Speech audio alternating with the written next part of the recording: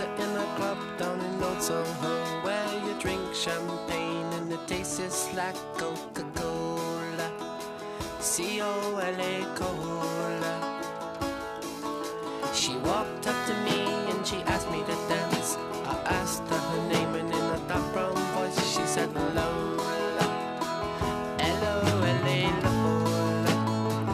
Lola, Lola, Lola. This is gorgeous Lola on the rescue train. She is a 5-year-old long-haired Siamese mix, and as you can see, she loves to be brushed, and she's a snuggler. She's such a beautiful girl.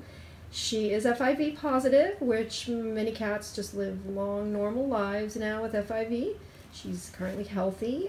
She does love to be the queen of the castle, so she prefers to be the only cat and get all the lovies and the brushies. Lola needs a home. Lola.